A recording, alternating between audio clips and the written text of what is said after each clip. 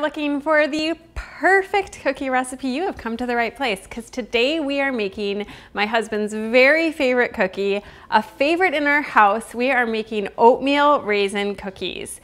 These cookies are soft, chewy, perfectly crisp on the outside, and they are going to be a huge hit with your family too. There are a couple tricks to this recipe. Let's talk about them. The first one is how you measure your flour. Did you know that if you scoop your flour right from the container, you can end up with 25% more? That is going to make for a cookie that does not spread.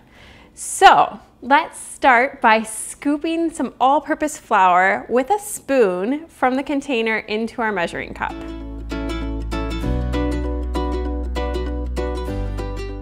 Now level it off. Pour your all-purpose flour into a big bowl. Now add in baking soda, cinnamon, and salt.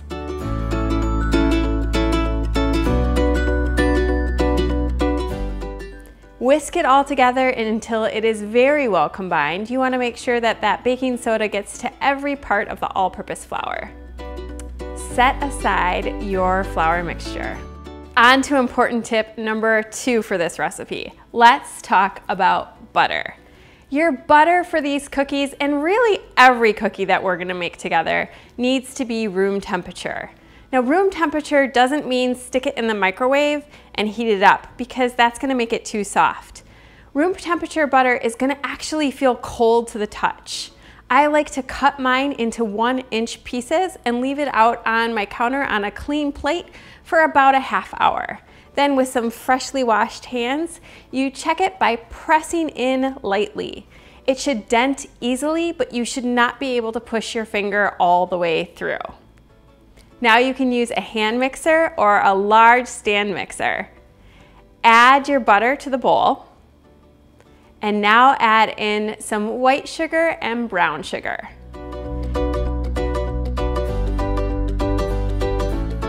We're going to mix it until it is light and fluffy, about 3 to 6 minutes. Now grab 2 eggs. We want our eggs to be room temperature.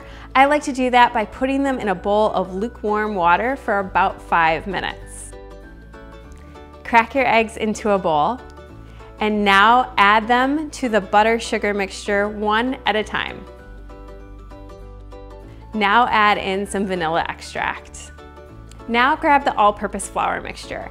I like to add my flour mixture when I'm making cookies all at once. There are some recipes that suggest that you add it a little bit at a time, but I find that that makes for way too much mixing, which isn't good for the gluten in the flour.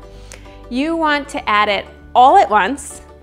Start the mixer on low, just enough so the flour doesn't fly everywhere, and then turn up the speed and mix for just a couple seconds until it's well incorporated. Now add in your oats and your raisins and give it a quick mix.